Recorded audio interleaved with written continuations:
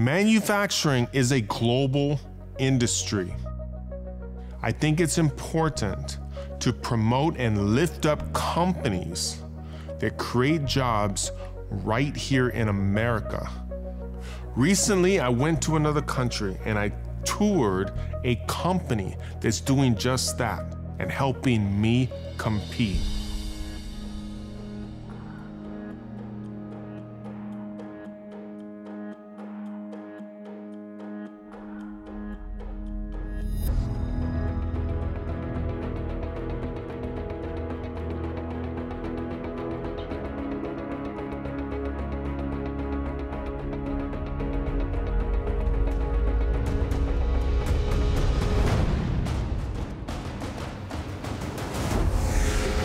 What's up, everybody? This is Titan. My wife, Gina. Gina, what's up? We're in Switzerland. This is crazy.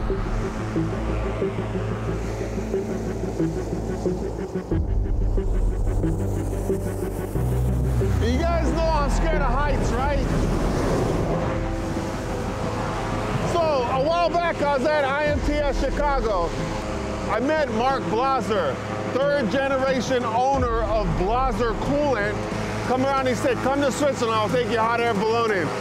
Boom, that's what we're doing right now.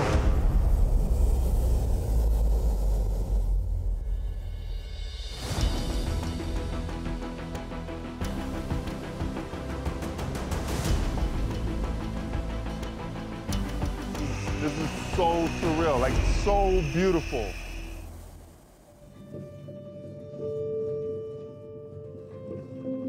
In 1936 was a very difficult time here in Switzerland. It was economically a crisis time, and my grandfather did an apprenticeship as a painter.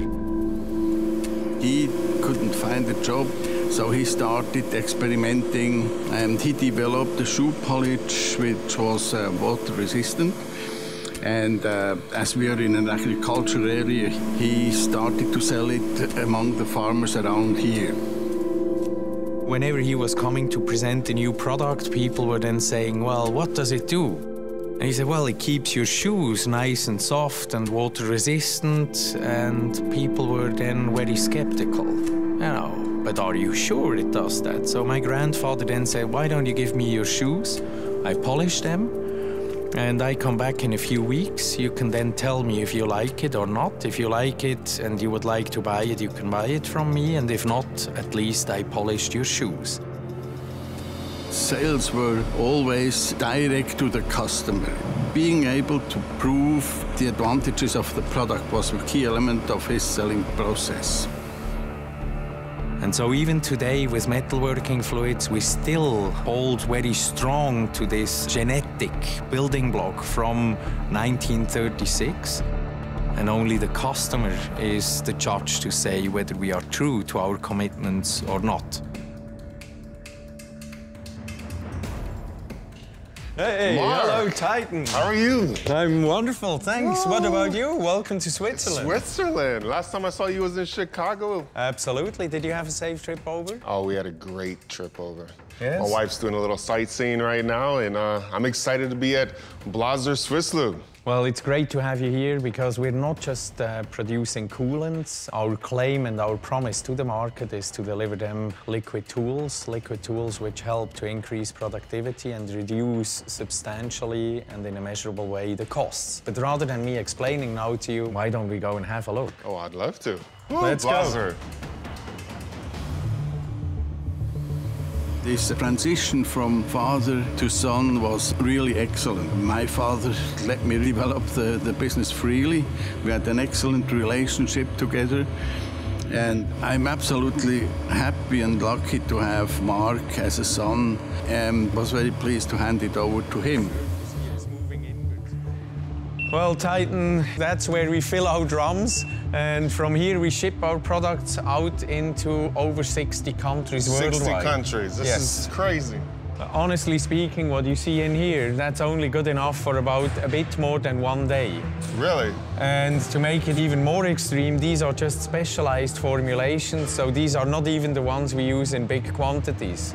That's crazy. All the big quantities, they are being filled in the drums and immediately shipped close to the customer.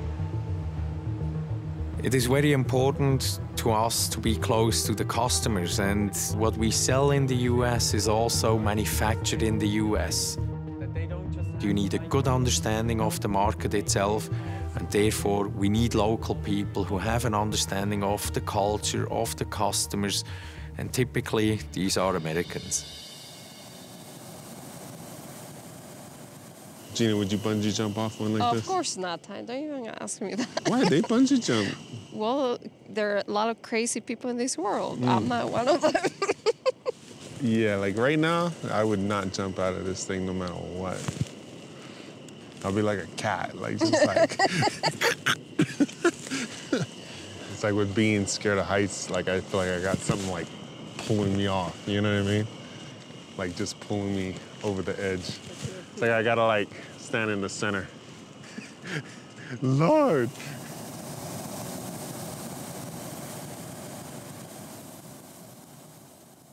Here we have our tech center, and as I told you, it's not just good enough to just produce good products, but we need to know what they deliver to the customer once they are on the machine. Therefore, we have our tech center with our own machines in order to properly document what the tool wear, or the wear pattern is as well, and to learn from that what the performance is of the solution. We have Salim here. Can I introduce you to Salim? Hi, how are you? Very nice to meet you. So this is what you do. You just machine parts? Exactly. We are testing our products to the fullest, to the max, to make sure machinists all over the world can go faster, stronger, and have better products for their customers. We don't just want to deliver a coolant, any coolant to our customers. We want to give them a solution for their problem. It has to perform like our customers want it to perform. And that's why we do so many tests already in the lab. Here is our expanded R&D facility. We can go up here to the microbiology. So there are labs downstairs, but also labs upstairs. If I can explain it to you in a very simple way, but think about it like a dinner table. You have food on the table, and you have a limited number of chairs. Now, the important thing is that the right type of bacteria occupies these chairs, and hence doesn't leave any space for other harmful bacteria coming in, so the only thing they can do is die off. In order to substantiate this claim, it was important for us to really show it to ourselves, to our customers and partners. Here we have a great example, make a test with tapping. Okay. Here is only the difference here is the coolant. We have here the same material, the same tool, everything's the same, and it's the difference of coolant. The difference is the coolant, yes. That's a big difference. That's a great example, yes. The rate that the tool cuts through metal is faster than ever before. One of the most important tools you have is coolant. You can have the best machinist, the best machine, the best tool. But if you don't have the right coolant, you'll be holding yourself back from truly being successful.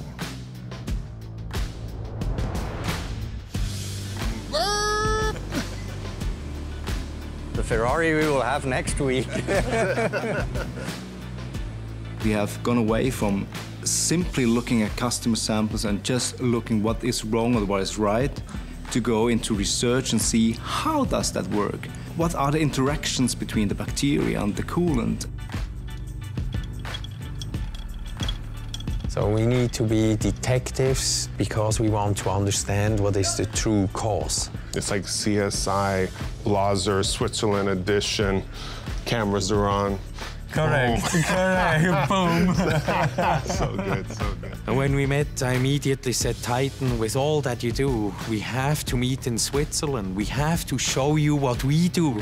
Because I truly believe together we can even deliver more value to the American industry, or actually to everybody who is looking, watching, and absorbing everything that comes from Titan.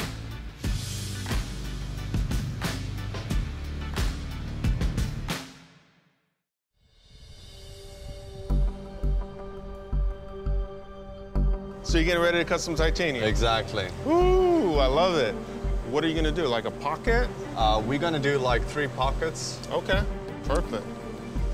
Let's see the action. Oh, I love it. Let's do it.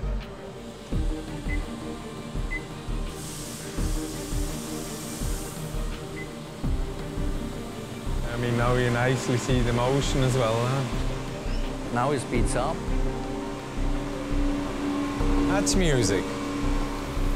I think it's important today to show the people that the metalworking lubricant is not just a normal product. It can enhance the productivity of a company. Our determination since 1936 is added value, and today we call this solution that we deliver to the customer a liquid tool.